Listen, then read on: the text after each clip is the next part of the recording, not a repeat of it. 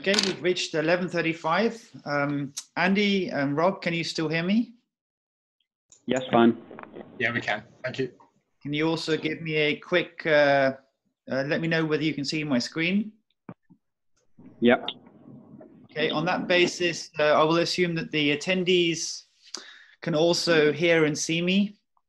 And hear both, and hear my colleagues too, of course. I will now start the presentation. So first of all, thank you very much for those of you, particularly for those of you who've joined the session early. It seems that summertime and time zones do make things a little bit more complicated.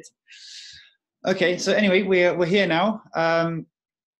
Just to explain very briefly the structure of the presentation, I'm going to begin with an overview of the application and predictive maintenance in general from a Senseye perspective, and then I will ask Andy Graham from Wonderware to introduce his application as part of that presentation, and then we will also have a demonstration at the end of the application front end.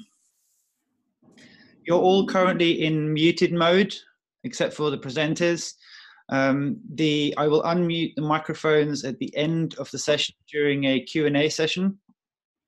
So it's 30 minutes worth of presentation, 20 minutes worth of a demonstration, and 10 minutes worth of questions. It's helpful if you would add your questions into the chat box. We will try and answer as many of the questions as possible.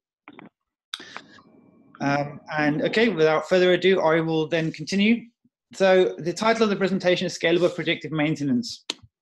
Now, I did actually have another title previously, which was Real Predictive Maintenance. And I chose that provocative title deliberately, as there are an awful lot of companies out there that claim to do predictive maintenance, particularly those that tackle predictive maintenance from a big data perspective.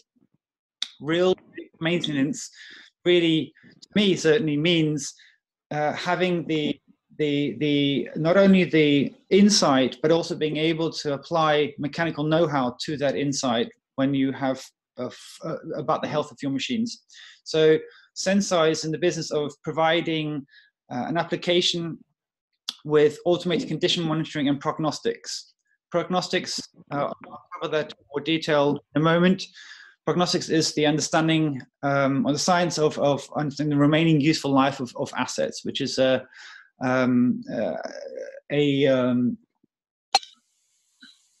piece of science in its own right that's been taken from very much from an academic background to something that's really an industrial application.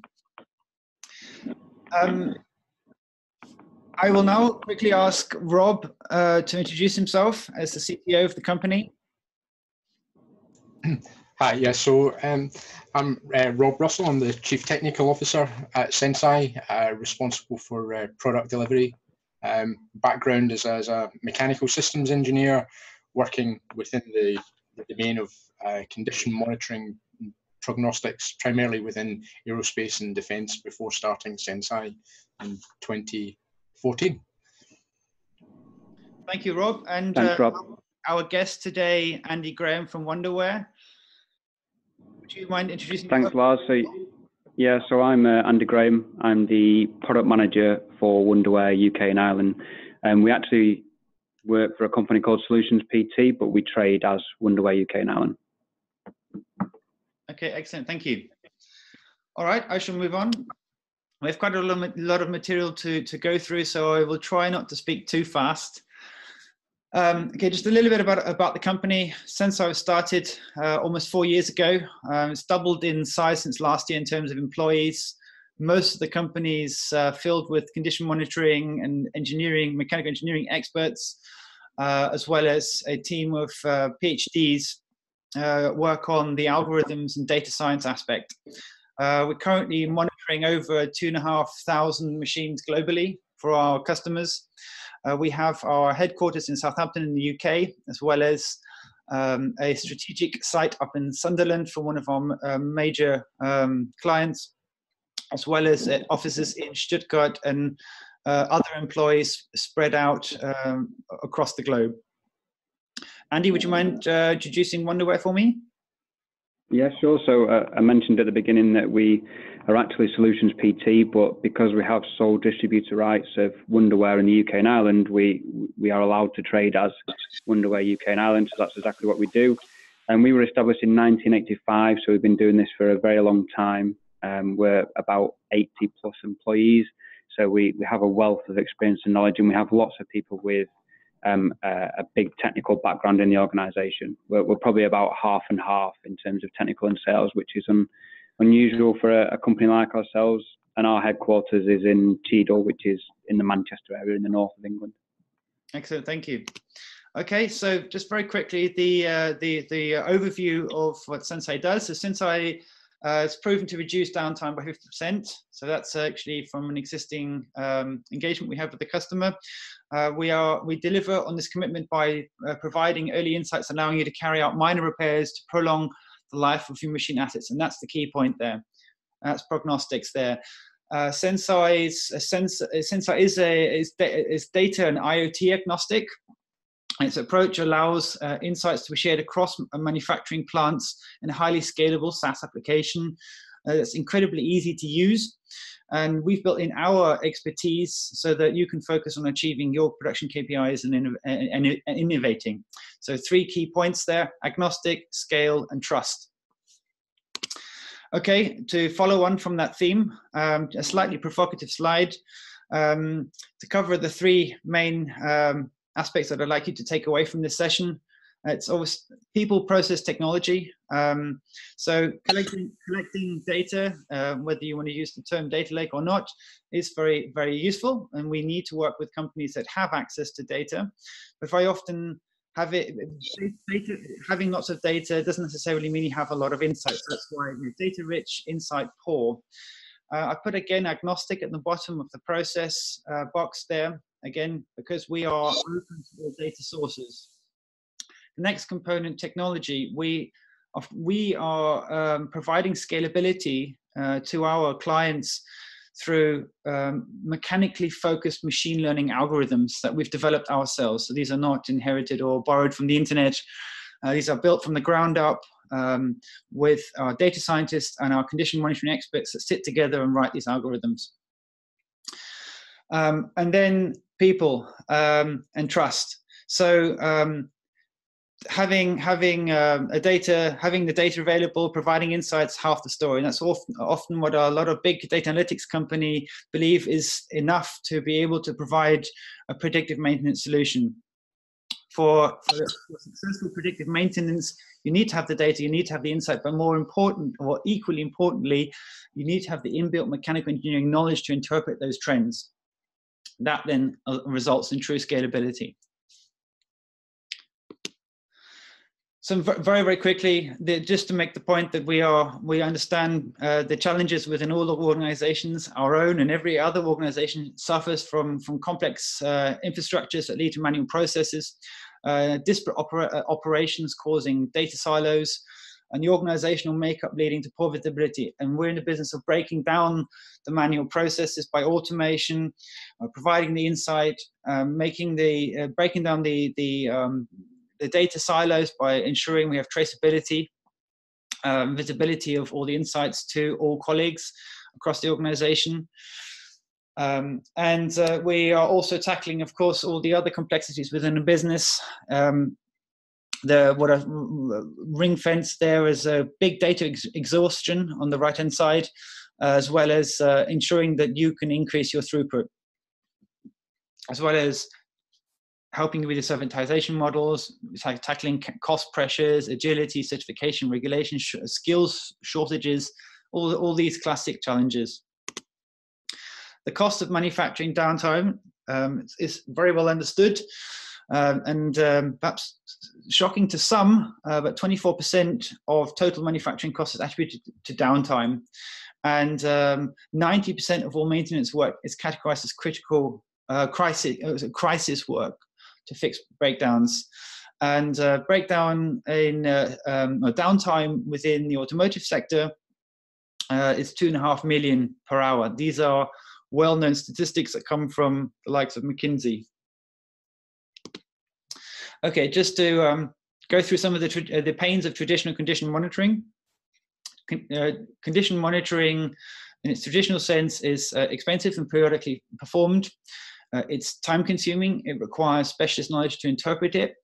It's incredibly difficult to scale, and insight is very rarely shared across sites. However, I will say it can be accurate.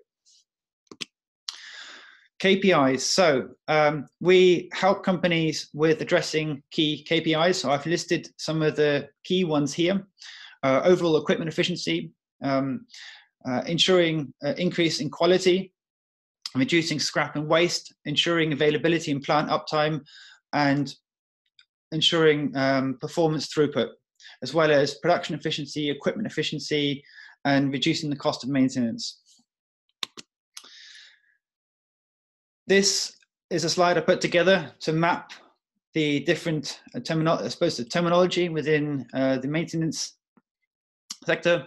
So we have planned, reactive and planned maintenance. Of course, not an ideal scenario to be in. That's why I grouped it in as poor and good. And as we move along this curve up to the right-hand corner, we move from poor to better and best. And we're helping companies move along this transition up to prognostics, predictive maintenance. So Senseye really kicks in with detection and providing automated condition monitoring indicators, as well as diagnostics suggesting potential failure modes, and also giving companies an understanding of the remaining useful life of their machines. The reasons for predictive maintenance, for most of you will probably be fully aware of these. However, I'll just rattle through some of them. It's to reduce downtime ultimately. And we want to, of course, have early issue detection. We want to have insight in real time, as close to real time as possible. It also helps us to reduce the cost of our spares, increase our labor efficiency, improve safety, reduces lost production time, and supports cultural change, and reduces the cost of labor, equipment, and labor. Senseye is a cloud application, and I put this slide together to really make the point that we are helping with the challenges that I addressed before, in that we're ensuring collaboration and allowing colleagues to focus on innovation, not on what I might call IT exercises. We are it allows companies to with their economies of scale. It is an incredibly safe application using financial level encryption mechanisms, and it's a SaaS application, so it's always accessible, always on, and all the maintenance, all the updates are already pushed automatically to our clients. Another key point is that it's not just a piece of software. We're actually ensuring that we are cultivating a culture of change within the organizations that we're working with. So it's not just the machine learning methods that we deliver, but also embracing existing processes, ensuring that the right insights delivered to the right people, and without specialist knowledge. And we do that through regular review sessions and regular training sessions, bringing new colleagues on board. Before handing on to my colleagues in a moment, I'm just going to explain where Senseye sits. Senseye sits effectively at the end of the IoT chain. We need to work with organizations that have access to data, from the factory networks to the OT networks to MES systems, factory historians, cloud platforms, enterprise systems, and IoT platforms such as Wonderware. We're at the end of that chain, and we interface back and forth through an API into the enterprise layer, or via the front end that you can access through a browser. And at this stage, I'm going to pass over to my colleague, Rob, to introduce the flow and also allow Andy to explain where he fits in from a Wonderware perspective. Okay, thank you very much, Lars. Just to explain, Senseye actually builds on top of existing data sources. Our expectation is that data has been gathered for the purposes of condition monitoring. So the condition monitoring sensors are available within the factory environment. In many cases, that can actually be data that's extracted from existing process and control capability. That data needs to find its way to the cloud, so secure mechanisms are required to have that data pass through gateways and then on into an IoT hub. And in this case that we're talking here along with our colleagues from Wonderware, they actually nicely fill a lot of that technology stack right from sensor through to the cloud platform, where we're able to integrate our application and then deliver business benefit on top of that. Okay, I'll hand across to Andy. Thanks, Rob. Yeah, that's a very good overview, and a good overview from you, Lars. I think it's always important to show some of those challenges, and these are challenges that we see on a regular basis as well. So this is the reason that Wonderware have been working with Senseye for the last couple of years to try and get this predictive maintenance solution into fruition. The last couple of slides that we just talked about introduced where Wonderware sits in all of this. So this is obviously at the factory and IoT level. We, therefore, from our previous business, we have lots of customers who have lots of real-time SCADAs out there, and we've got a few in our portfolio so that they can connect to things like their PLCs, their assets, any of these low-cost sensors, small sensors, the condition sensors that Rob was just referring to. And very similar to the way that Senseye work, we're extremely scalable. We are agnostic, so we don't really care what device you're communicating to. We don't even care how you're getting the data out. We can pretty much connect to anything to do that, and which I suppose is why it makes it so appealing for the Senseye to then just bolt on top of there. But system platform is the solution that we have been promoting for a long time, and this is our enterprise SCADA, and this is what really helps us to deliver much more at a plant level. And the next slide goes into a little bit more detail around that, and then how Senseye fits in with this. So we have a much larger stack than that, and the whole point of this is that we can go from device level all the way up to our enterprise level. So we can introduce things like MES, business analytics, alarm analysis, etc., etc. However, what we've now seen with the advancements of cloud technologies and where we've moved to is that we can now store data from any part of this stack into that cloud-based solution. So it's hosted centrally in the world. We can connect to a single plant, multiple factories, lots of sensors, lots of data being stored centrally to a cloud-based historian.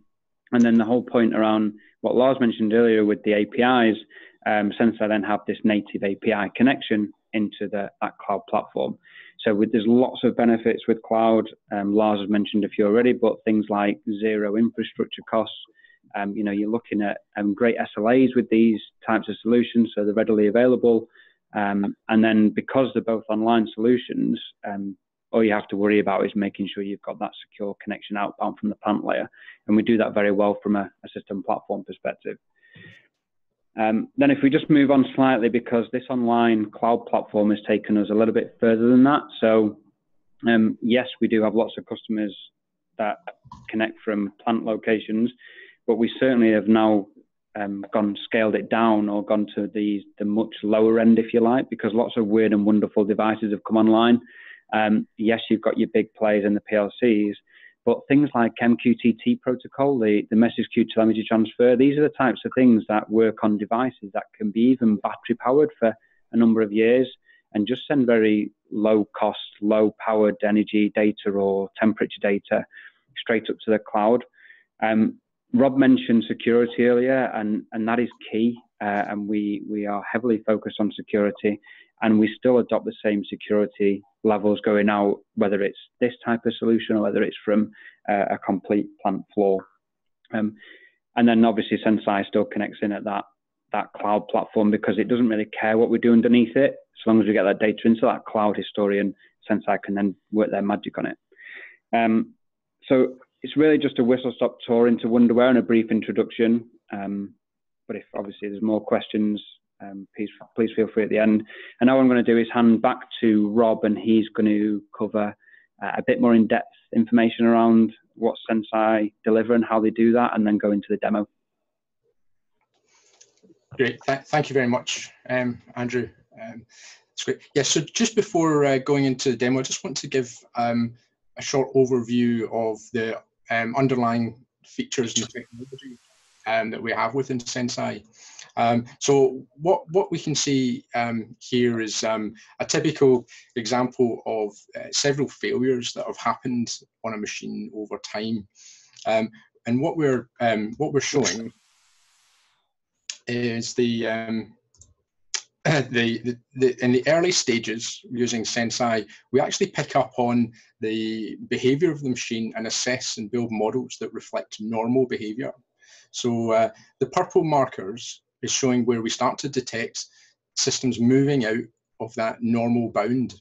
Now, if we've got the luxury of being able to process historic data with maintenance records, we can look back into that data set and spot unscheduled maintenance events.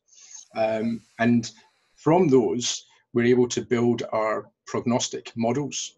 And once we've got those prognostic models established, it gives us the capability of looking for the early signs and the early detection of failure within the system.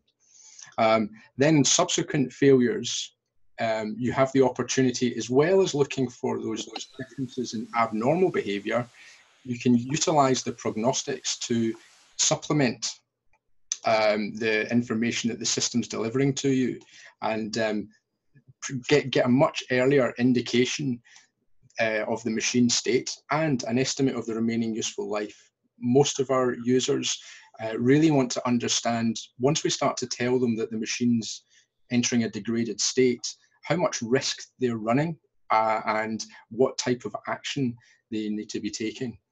And then as you move forward, you're able to intervene in the machines at a much earlier stage and perform minor maintenance actions and capture failures during that first failure mode, rather than having to hit into secondary damage that could result in substantial changes to assets. So I'm going to ask Lars to give me control if he stops sharing, and I will give you a demo of the system. Hang on 1 second. Whoops. There we are. Thank you, Lars.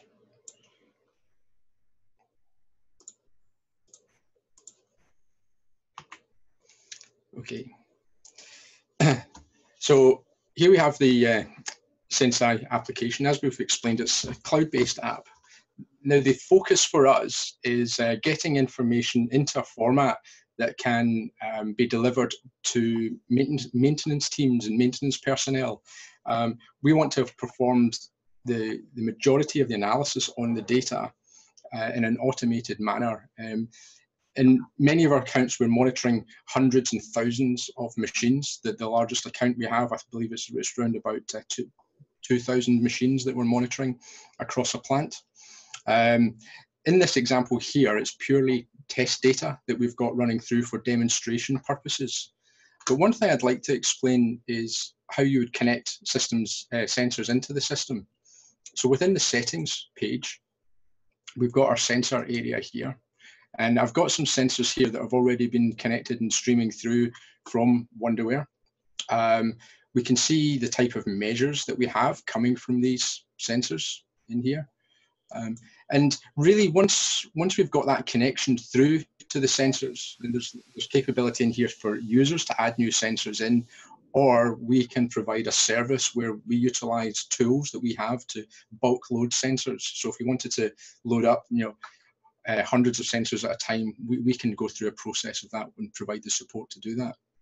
After the sensors in the system, we need to have an understanding of where that fits within the factory. So this is a fictitious factory that we have set up here. And what I'll do is I'll just create a machine in here. So I'll add an asset, that's our vocabulary for this sort of end machine. And we'll call it a gear cutting motor. We'll add that in. And then over in this little drawer I've got on the side, I can see my orphaned sensors. So sensors I have in the system that don't yet have a place in the hierarchy.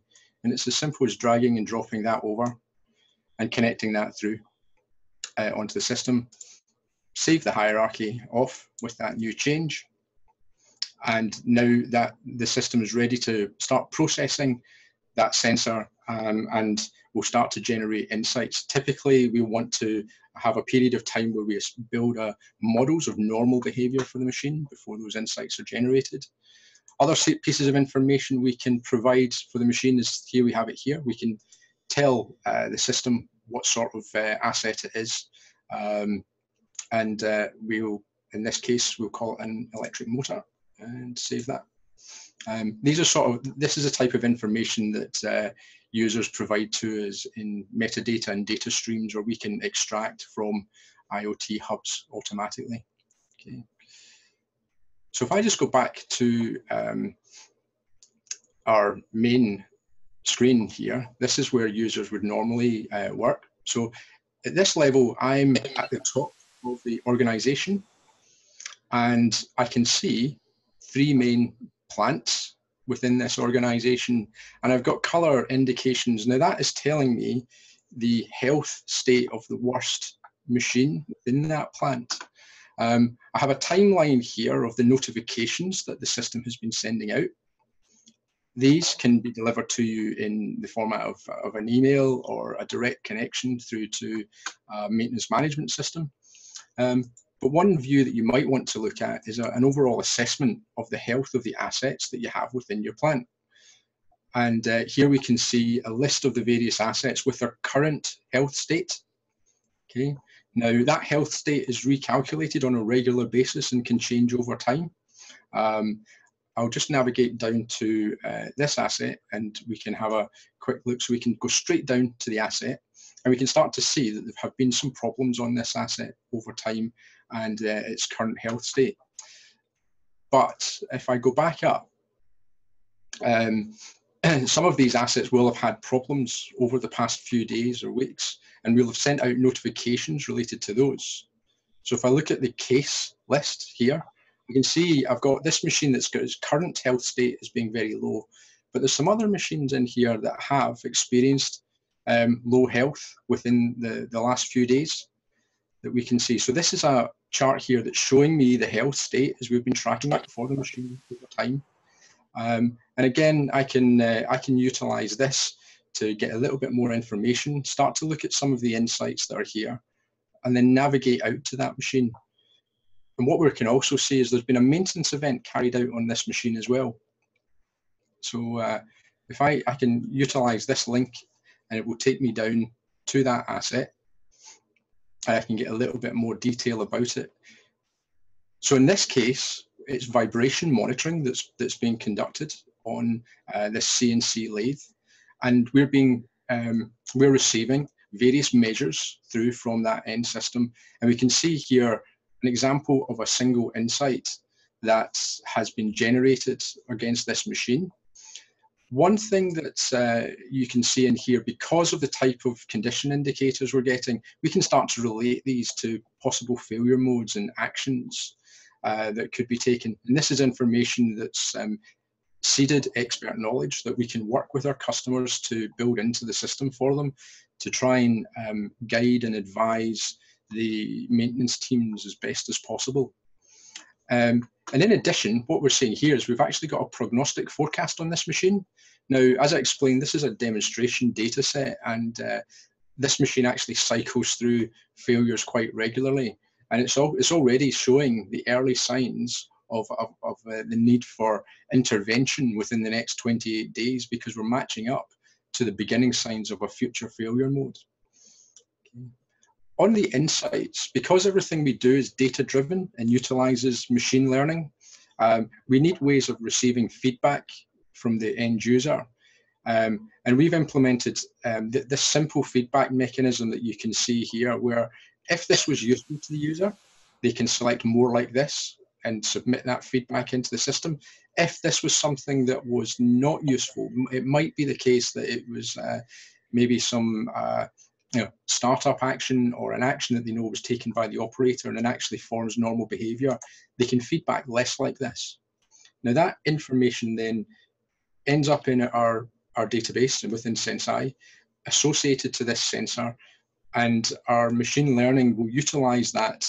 It's part of its evaluation, and then it will perform an optimization cycle once it has sufficient feedback into the system. A second very important thing for us is to have maintenance events captured in the system. Now, we have implemented this screen that you can see here, which is to capture work events. Our hope and our vision is that users don't have to use this screen within our application. We have cases where we actually connect directly through to computerized maintenance management systems, and we want that single flow and single work action performed by the maintenance team. We don't like the idea of what I call a swivel seat interface, where the maintainer has to enter the data into their CMMS and then enter the data again into our system. We would like to receive that over an API. In some cases, with projects that we're working on, that's not possible. Either the data isn't accessible to us during the current process, or the customer doesn't have a suitable computerized maintenance management system. Hence, we use this screen here in those cases. But to give you an idea of the sort of things that we want to understand about machines, we want to understand the type of action being applied. So was it a routine scheduled event? And that will start, that tells us that the changes in behavior that we see are potentially expected and normal. It could be the fact that there's been a scheduled replacement of something like a gearbox for an overhaul. There might be a 12-monthly overhaul, for an example. What are the type of maintenance events that are much more interesting, though, are the non-routine maintenance events. These are the things that potentially drive downtime and reflect unexpected failures in the machines. What we also want to know is the level of the work that was carried out. So the activity, was it as simple as a visual inspection of the machine, or was it a complete replacement of the machine? Now, we have some logic put in place to say if you've completely replaced the machine, probably we want to relearn the new behavior. So we've got a warning that comes up here saying if you select that it's a replacement, we'll actually go into a relearning phase and learn the new behavior of this machine. We also perform that if you perform a reconfiguration of the machine. So if you change the process or the programming of the machine, we'll want to relearn as well. Okay. But in this case, it might have been a repair. We might have replaced the bearing.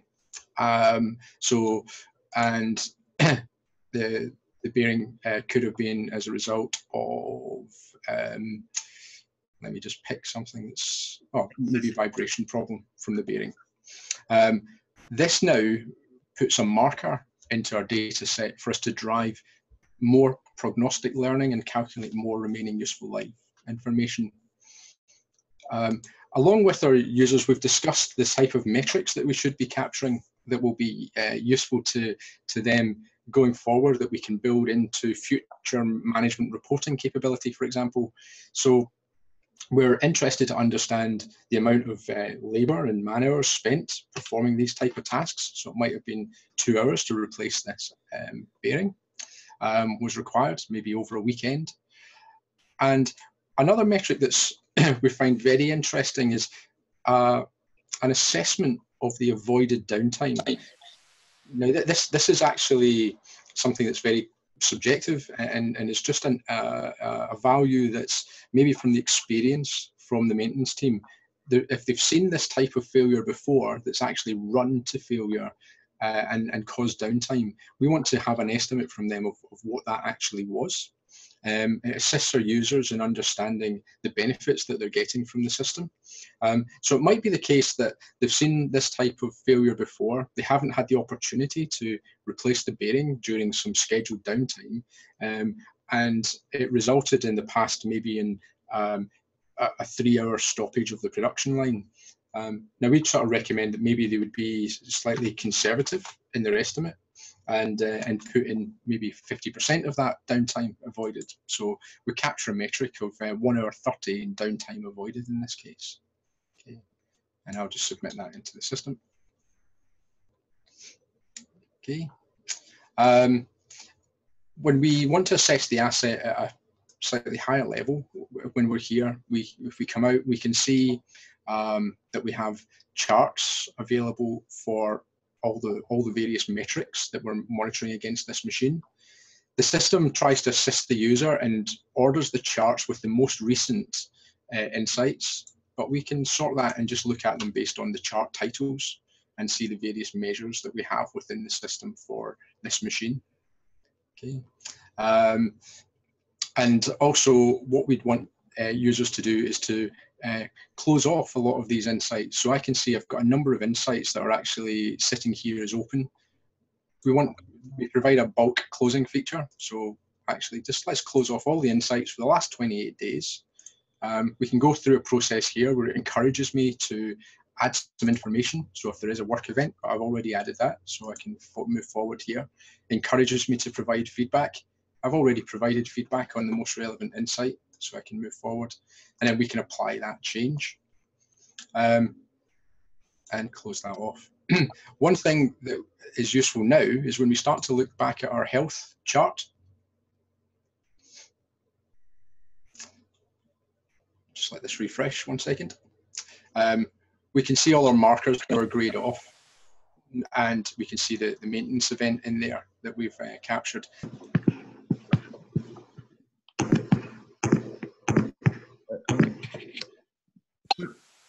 Apologies everyone for the audio quality. I'm just going to go back to sharing my screen.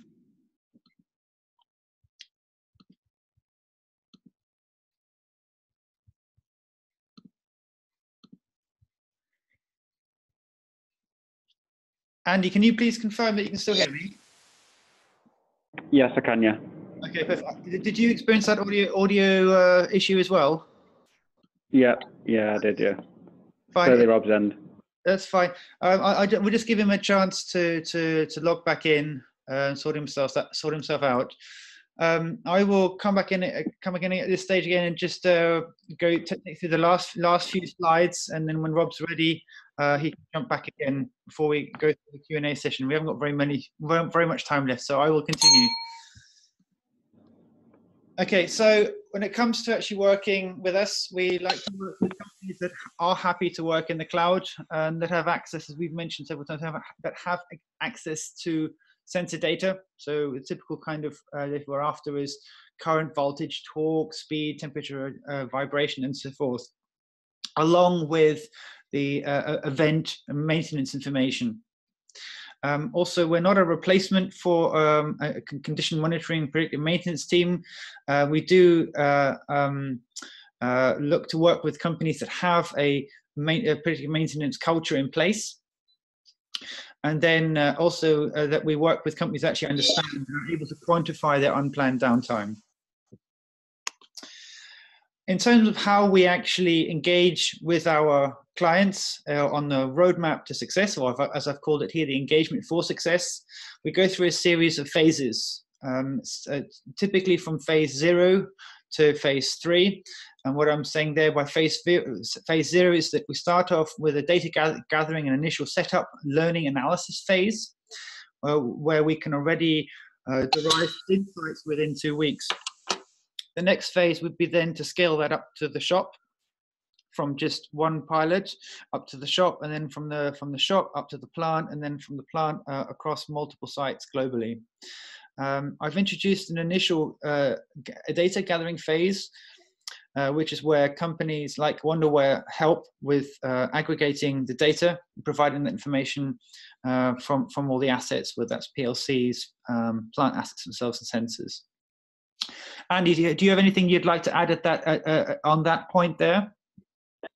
No, I think that's covered it, and I think I covered it as part of my slides. I think just connecting to all those devices, that's what we do at that local level.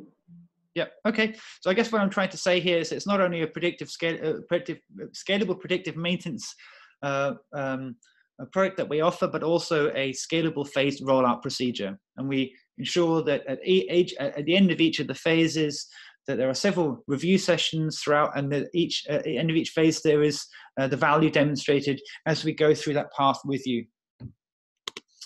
Okay, just to take you through some of the key markets that we work in and some of the public testimonials. So we are present in the fast-moving consumer goods space. Automotive is obviously a very big area for us. It's obviously where predictive maintenance is very well understood for the reasons I mentioned before. Plastics, metals, aerospace, pharmaceutical, energy, defense, renewable, logistics, waste, and oil and gas. And some of the key logos that I am allowed to share, one of our biggest customers is Nissan and SKF. We also work with Tata and Schneider Electric and MTC. So you may well know SKF from the bearing manufacturers. They have their own practice of condition monitoring consulting that they offer. But even they, as condition monitoring experts, use us for the scalability aspect. So we provide them with all the insights, and they then drill deeper into some of those insights. Some of the key benefits that have been achieved by some of our customers, I've just picked a few. We've attracted, so our customers have been attracted to our strong prognostics underpinned by machine learning.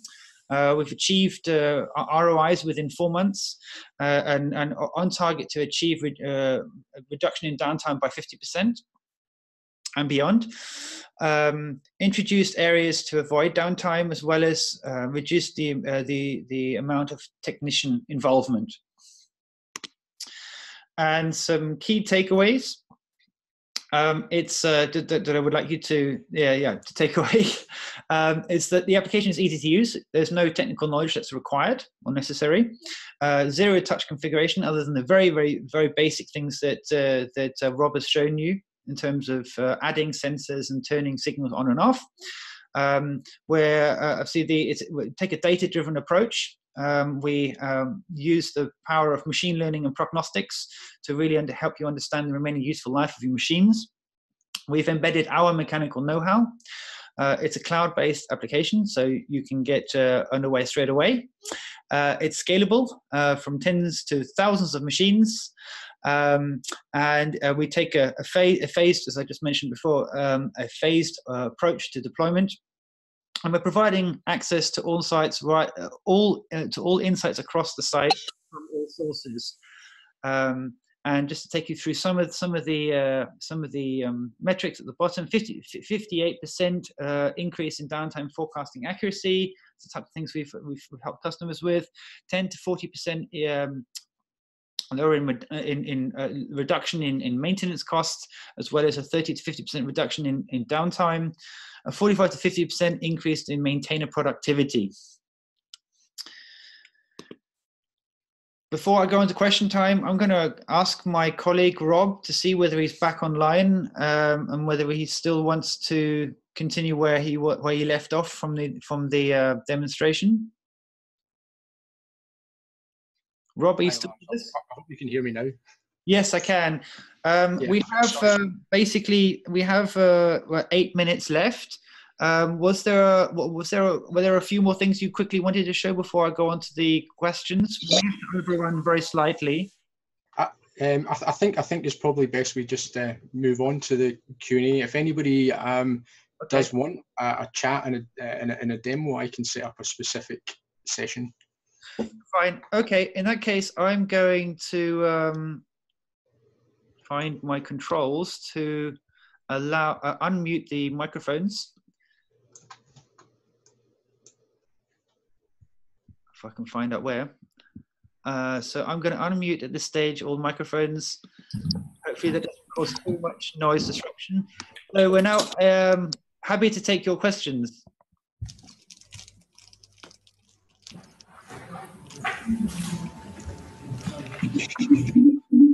Okay, so I've just noticed, I'm just going to put the people on mute for one second. I've got a question that's come in. I'm going to read it out. I'm going to put everyone on mute again, and I'm going to ask Rob to help me answer these questions. So I've got a question here. Do you keep the data gain segregated between companies or use it in aggregate? Rob, would you like to take that question? Yes, so the data at the moment is well bounded between customers. We are in discussions where we believe that there's learning that can be taken across various machines, but that would actually be done with the permissions of various customers. What we do find though is we can share data across different parts of organizations. So with the example of Nissan, we can take learning from one plant and start to assist and apply that in another plant. Okay, I've got another question here. Can you please clear who? Can you please give us an understanding of who's providing the IoT middleware and gateway? Okay, so, yes. So in a general context, each of our customers have quite different solutions in place. But in the context of this webinar here, we do have solutions that we have in place and running, utilizing Wonderware and Wonderware gateways. Maybe Andy, it might be useful for you to explain what you do in that area. Yeah, sure. So I suppose really when you're looking at things like IoT middleware or gateways, we're really talking about edge computing. So it's just that real-time processing of data from the local level before it is applied to the centralized hosted solution. So that could be that you're actually aggregating data at that level, and we have lots of different ways that we can do that. From starting from very, very small, going up to the larger enterprise type solutions. And just going back to your data being segregated through aggregation, from a Wonderware perspective in that, we do keep it separate per customer. And when Senseye log into the system, they only see the data for that data set that we provided. So it's not a case of Senseye would have access to all of our customers that are using our cloud historian. They only have access to the customer that wants it or wants that predictive maintenance on there. Okay, thank you very much for that. I've got a couple more questions. I've come through the chat box. I think it's probably the best method, by the way, for those that wish to ask questions, if you type them into the chat box rather than me open up the microphones. There's an awful lot of background noise. So the next question is, can you detect complex behavior of machines that may lead to failures that human operators can't detect? One for you, Rob? Yeah, so that's exactly one of the reasons that we set Senseye up, and the reason that we use data-driven approaches opposed to embedding a lot of physical models of machines that you would find in more traditional approaches.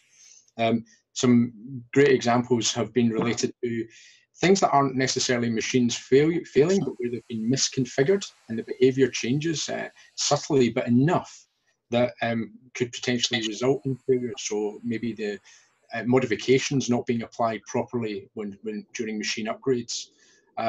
And we do have examples where we've picked up very subtle changes to machines where it has been the early stages of failures and has provided customers with advanced warning way before the machines get close to thresholds that users would normally set on various measures such as temperatures or current or torque. Thanks for that, Rob. I've got another question here. So it says here, for the work orders and work data capture through Senseye, are these? I think the way I read this question is that information sent back into the historians? Right. So currently the work orders that we capture stay within our system, but we do see requirements where you might want that information pushed back into your maintenance management solution.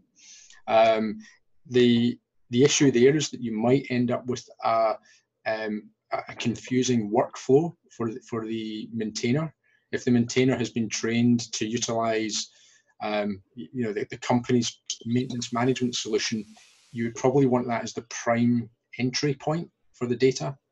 But we can expose APIs to push that data back if it's required for a customer. Just to enhance on that, Rob, from a Wonderware perspective, we do have a business process management solution that works at the industrial level. So not only can you do things like work orders from events that have happened on the plant floor, but because of that API that you have, although we haven't actually tested it, there's no reason why we couldn't get the events captured from Senseye and then also trigger work orders at our end too. Yep, that makes sense. And what we actually do is the output of Senseye, we can push that back to a solution like that to provide notifications that maintenance planners can then escalate to work orders. So we can actually drive the workflow within a maintenance management system. Thanks, Father Rob. I've got another question here. Is it possible to have the success story about what you have done with Nissan as part of the alliance with Renault and Nissan in France? So there's a bit of a interest there from a Renault perspective. Yeah, I'm not sure how much of that we can talk about in this sort of domain publicly, but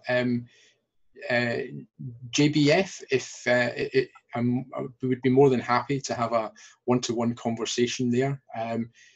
Just to give you a very high-level overview, that project has been going on since 2016. We started out with a general analysis of a small number of machines, and that is scaled up to cover multiple sites now for Nissan and running into the thousands of machines. Okay, thanks. I'll continue with a few more. Just come through. I'm not sure how to read this question, but I'll read it out as it is. Typically, are there sufficient existing sensors to provide meaningful data from a customer's assets? Yes. So we realise that the market in this sense is maturing significantly, and there is a greater increase in the deployed sensors. There's probably three aspects where that can assist. There's a move to create low-cost sensors that can be retrofitted to machines. There's also the ability to extract data from existing process and control systems. And then we see a move now where new assets are actually being delivered with industrial IoT capability. I think, as we are a young, early stage company, if the market was completely mature, we would be struggling to keep up. So we're on a journey with the rest of the sector.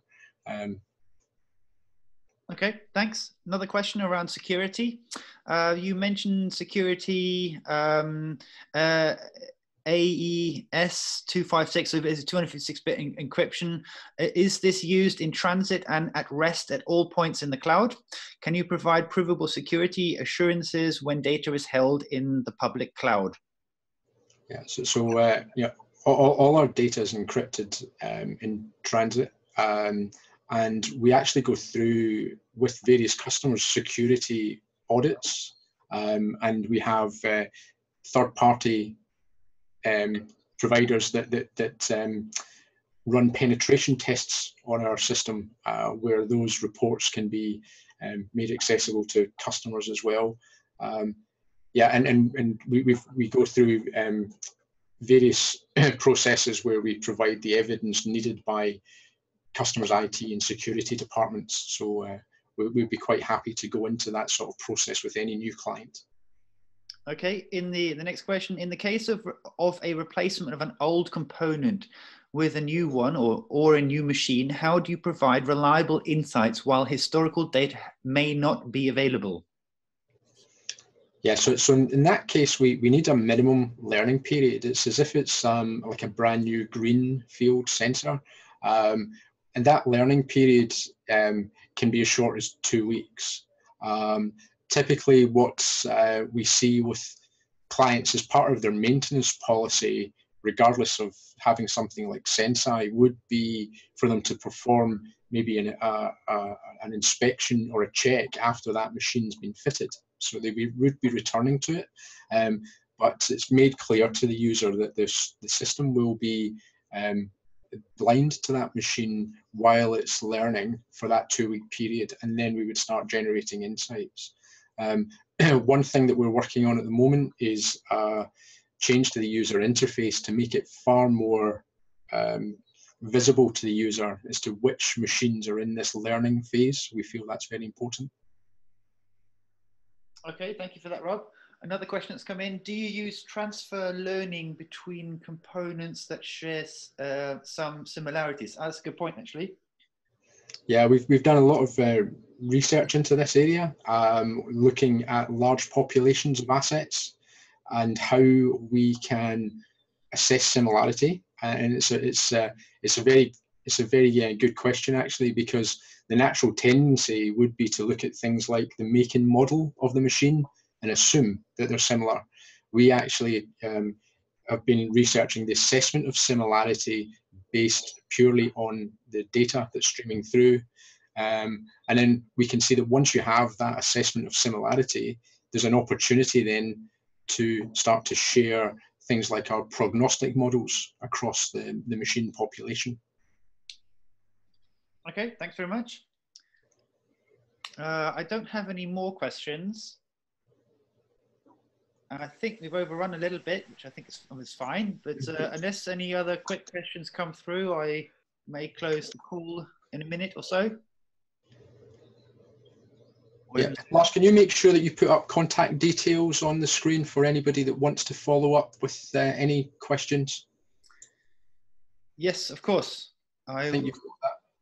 It's probably in the covering slide, so I'll switch back to that.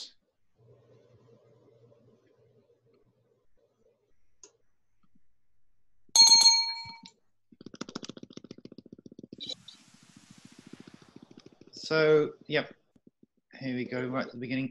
Should you wish to ask more questions, please do get in contact with us directly. The email addresses are on the bottom of this slide. We will, of course, follow up on all those who attended and provide you a link to this recorded webinar, as well as address all those that couldn't make it for whatever reason. I will, at this point, I would like to thank you all for joining the session, and also to my two presenters. Thank you, Rob and Andy, for helping me put this together. Thanks, Lars. Absolute pleasure. Thanks very much, Lars. Okay, well, thanks very much. I hope you enjoyed that. We'll be in contact, and I'm going to close the session there. Thanks, guys. Thanks, everyone. Goodbye. Bye now.